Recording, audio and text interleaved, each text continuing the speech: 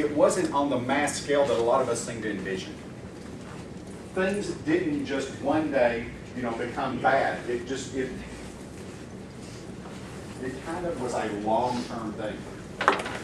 The thing that really impacts this area, Arkansas, was we had some ecological problems. Climate problems, I guess, if you want to call it, for that short time period. Oklahoma, the Panhandle of Oklahoma, Texas, places like that, they're going to have issues with the Dust Bowl. Okay, the idea that we've utilized the ground, we've overproduced cotton mainly. We didn't rotate crops, things like that, so we created an ecological disaster.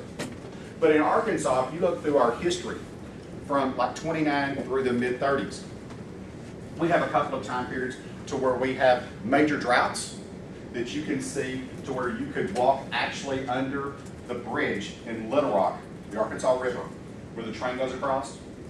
You could actually walk across that because the Arkansas River had dried up there. But you can also see major time periods where we had major floods. Eastern Arkansas, if you look at some of that, it's just major disasters on crops and things like that. What it's going to end up causing is going to cause a lot of people to leave. How many electoral votes does Arkansas have now? 6. 4 congressmen, 2 senators, right? We used to have 9. Okay. Population, now the distribution of population in America was different, but we had 9 during that time period, and we lost. The first group of people, they left and they go to California, because see, California didn't see the Depression really as much as other places did. We talked about Louisiana not seeing a lot of Depression era stuff because of the government ran by the Long family. But a lot of people relocated to California. The Arkies. We see a lot of people relocating to California from Oklahoma. Okies. And again, a lot of times that was because of the Dust Bowl part. A lot of it was the idea that you're changing from a sharecropping system in the South, the farming system, to mechanized farms. There's a guy by the name of John Steinbeck, and John Steinbeck, he writes a book. And his book is called The Grapes of Wrath. And to me, The Grapes of Wrath is a really good depiction of the reason why people relocated to places like California.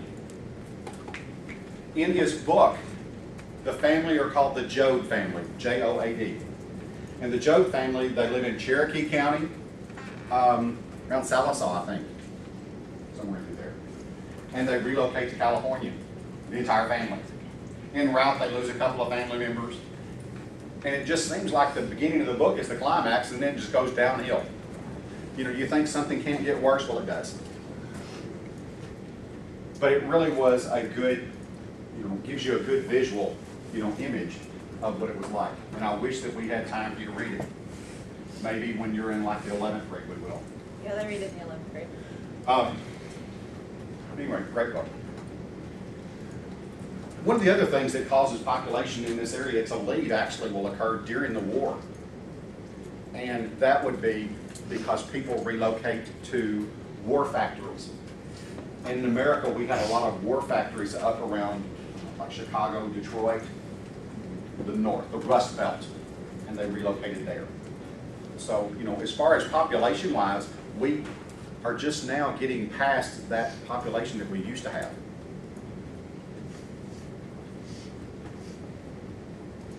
Okay. One of the topics that you also had was dealing with Hoover and Hoovervilles. Remember, President Hoover was in office when the Depression started. He didn't cause the Depression. He just happened to be the one that seems to get a lot of blame for it. Remember, Hoover got his claim to fame for helping Belgium during World War I, helping the relief funds for Belgium.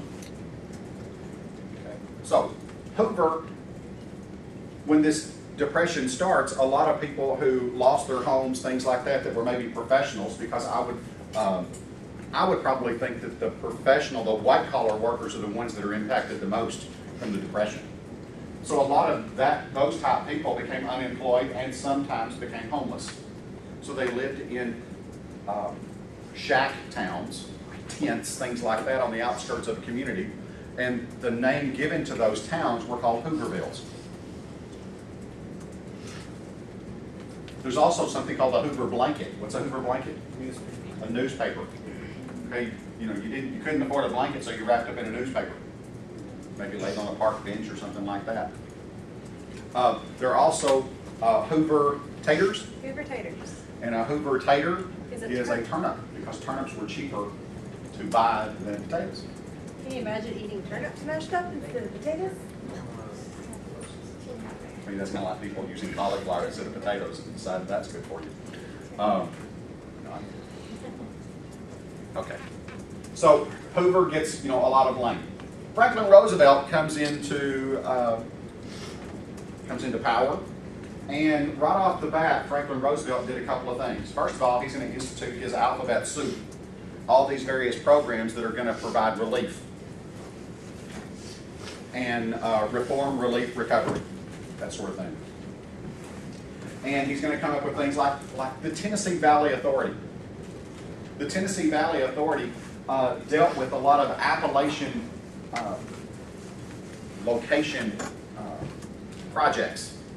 And in that particular part of America, there's a lot of poor, extremely poor people that also deal with things like flooding. So they would dam up rivers and be dam projects, and people would build those and stuff and put people to work. You also had things like the CCC or the WPA, Works Progress Administration, or Civilian Conservation Corps, I think. CCC, yep. CCC. And they would go out and build things like schools, parks. They would do bridges, just any sort of public project to put people to work. Art was one of the things that flourished during the Depression. And are you taking notes, by the way, on that last page that says notes? You need to. Okay, if you're not, you need to. Okay, so you're going to create a slide that says notes. But a lot of times artists seem to flourish during this time period. People needed to make money. So if you had a talent for something, okay, you probably tried to sell it. Music actually seemed to thrive during this time period. And actually the music that really thrived was really upbeat, because nobody wanted to be depressed. It was an escape. Not like the movies. One of the things too is that the government itself funded a lot of projects in federal buildings for art. So they would bring in artists and they would do really neat stuff. There's examples of that actually at the Crystal Bridges. If you go through there and you look for Depression era artists, you can find some really neat stuff.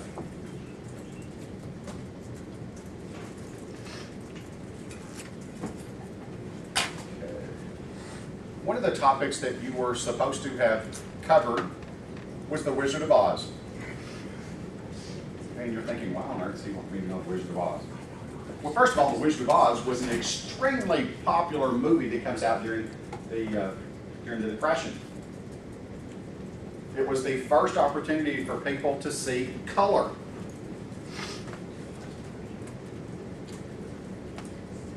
Now, what we're going to do now is we're going to look at the Wizard of Oz from the perspective of the writer. The writer was L. Frank Baum. L. Frank Baum. And he's writing about an allegory, by the way. He's writing an allegory about the election of 1898. It's a good word to know, allegory. Allegory. Everything means something. Type stuff. There's a reference to something. Okay, so let's take the story. Character by character, event by event, and we'll dissect it. Okay, first of all, we have Dorothy, right? Okay, we have Dorothy. Dorothy is going to represent the average citizen of the Midwest. Remember, she's from Kansas. Probably an agricultural family, which you know that anyway. She lived on a farm, right? Okay, so Dorothy, she represents the average person. Okay, Dorothy, she's caught up in something. What is she caught up in? A tornado, twister, a whirlwind. And the whirlwind that she's caught up in is the election of 1898 and the problems with the election. So you typing that in? Okay.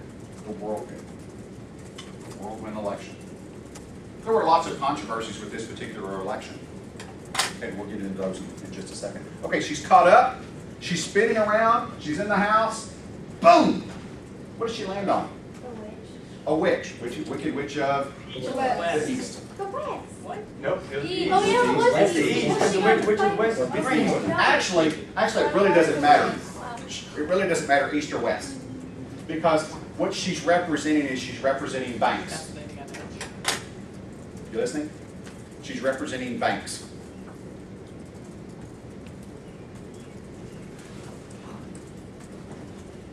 Did you write it? It was west.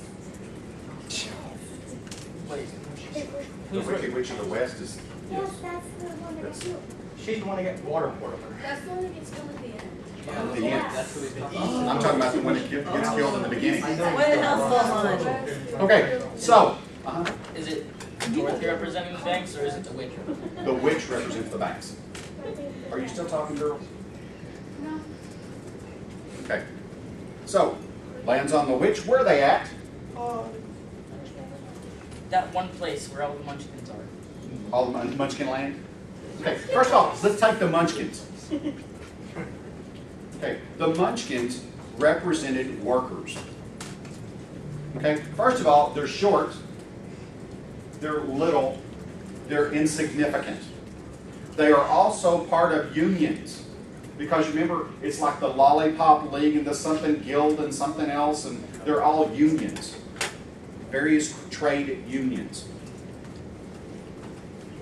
That in this particular instance didn't really have much of a bite. Okay, weren't real powerful.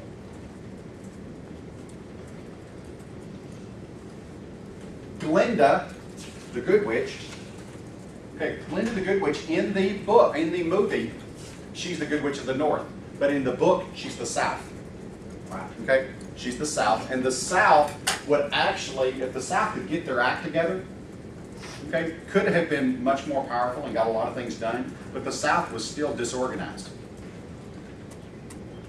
Okay? Didn't seem to be as powerful as say the banking witches.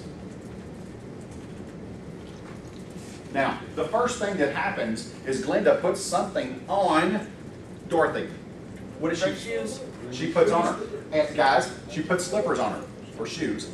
In the movie, they're ruby, because ruby looked really good, but they're really not ruby in the book. They're silver. They're silver, and what are they going to walk on? Yellow brick road. The yellow brick road. Here's the tie-in to both of those, gold and silver. The issue in the election of 1898 was, what are we going to base our currency on? Is it going to be based on silver? Is it going to be based on gold? Okay? Or greenback, the money?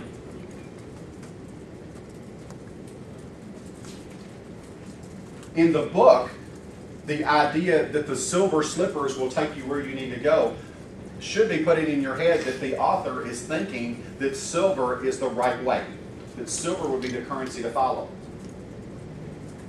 But that gold is laying the way to where? Success. To the Emerald City.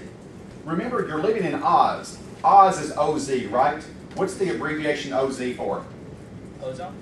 Ounces. Ounces of gold or silver. I'm stupid. So Oz represents ounces of gold and silver. Shut up. It's fine. Okay? Okay, now, she's on her way to the Emerald City. Emerald City is Washington, D.C. Okay? It's all paid with money. Okay? Are you taking notes? You taking notes?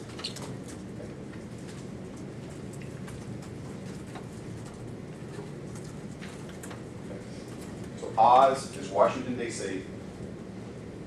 It's Emerald City because of dollars, greenbacks. Okay, so Dorothy, she decides she's going to have to go to Emerald City and she's going to talk to the Wizard of Oz. And who would be the Wizard of Oz? Who's in control of Washington, D.C.? President. The President. Okay, so the President.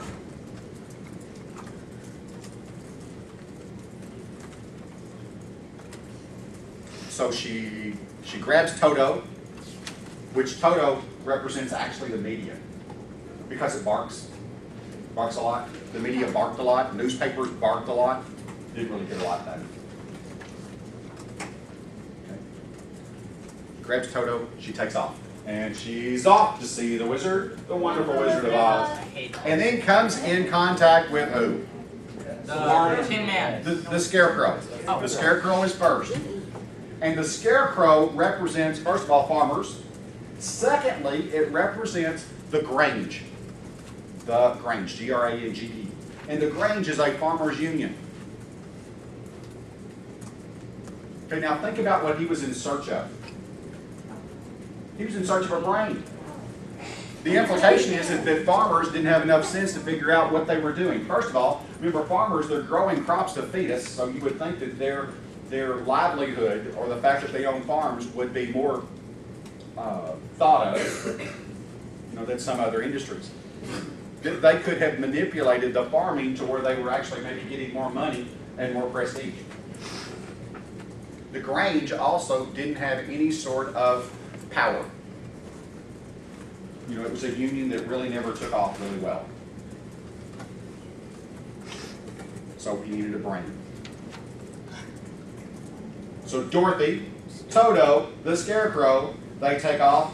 So they're off to see the wizard, the wonderful Wizard of Oz. And they come in contact with who? Tin Man.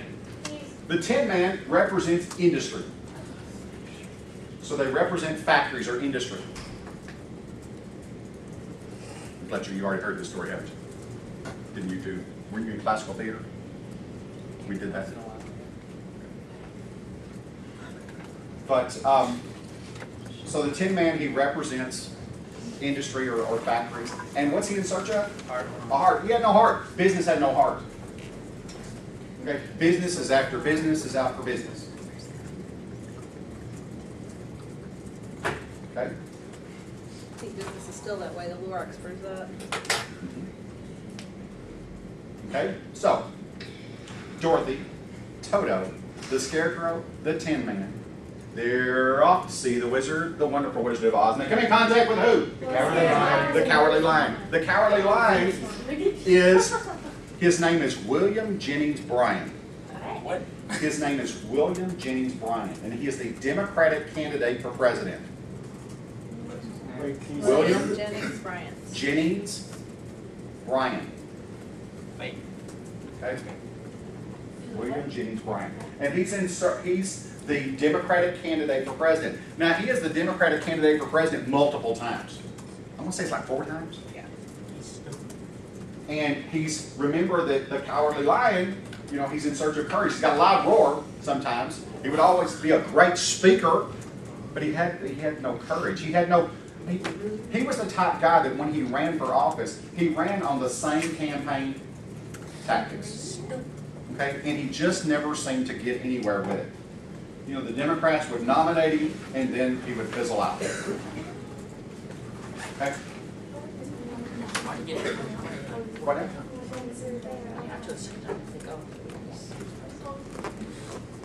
Okay, so you have William Jennings Bryan. So now they're off. All of them are off to see the wizard. So they're going through, and they come in contact with a couple of things that are kind of interesting. Okay? They come in contact with, let's say the flying monkeys. The flying monkeys supposedly, and this is kind of a loose one on that one, but they supposedly represent the Native American population in America at that time, because they could be convinced to do just about anything. Another thing that they come in contact with, do you remember the horse? Oh, the color changing horse. The horse of a different color? Yep. That's a politician. That's a politician. A politician will tell you anything you want to hear.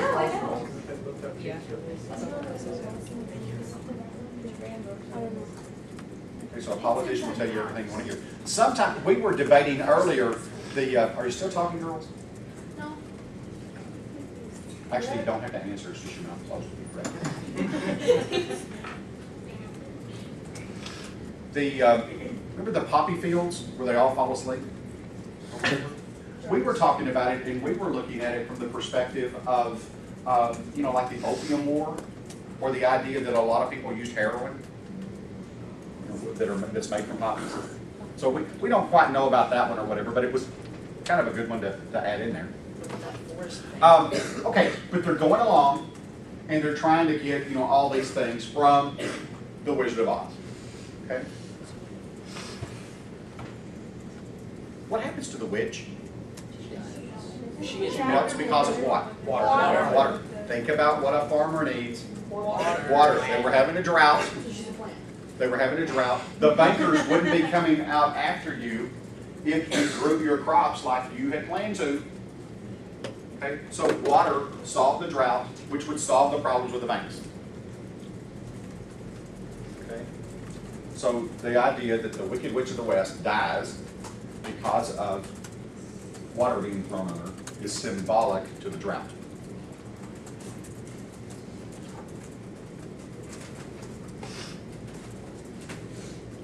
La la la story ends. But it's just as far as the movie goes, it was an amazing movie that came out. Okay, the music, the color, the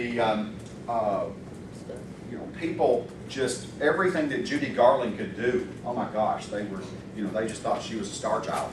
And remember, Hollywood was a whole lot, I would say, even much more popular back then than it is even today, and today's real popular. But people thought of them like godlike status. Anyway, any more topics that I need to go over? Trees representing I don't know what, you know, I had students that, like the trees that are throwing like apples, things like that. I don't know, other than, you know, you might possibly have, you know, you want to throw in the apple industry of Washington State or Michigan. You can come up with things for it. Any other topics and notes I need to mention?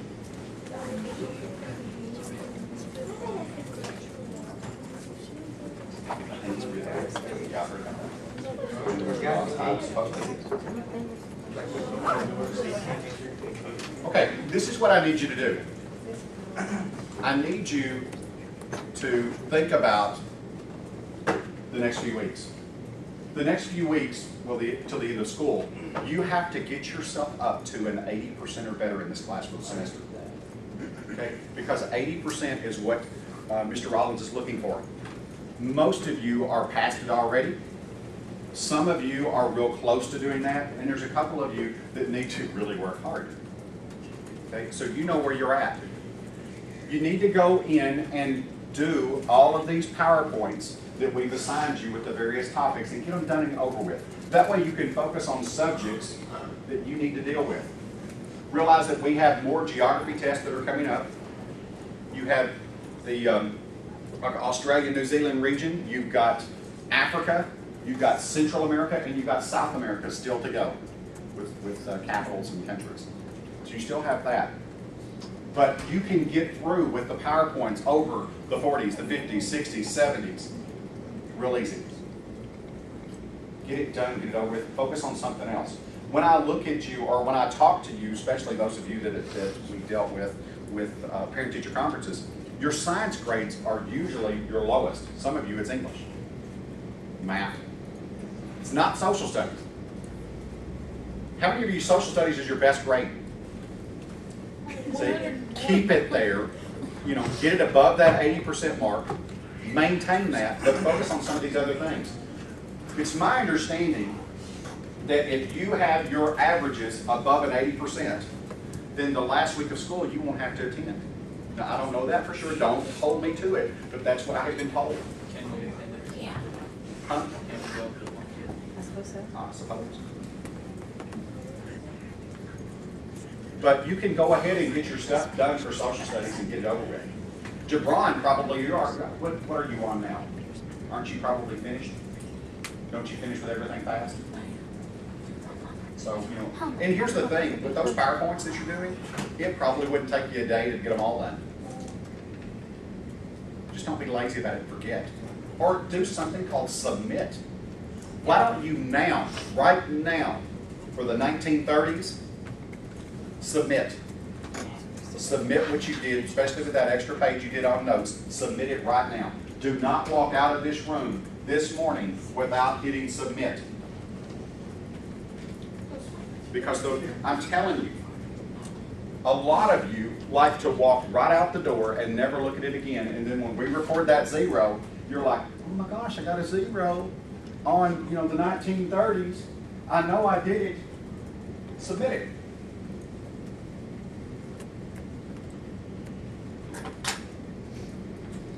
So the rest of the class, what time you have left, use your time appropriately.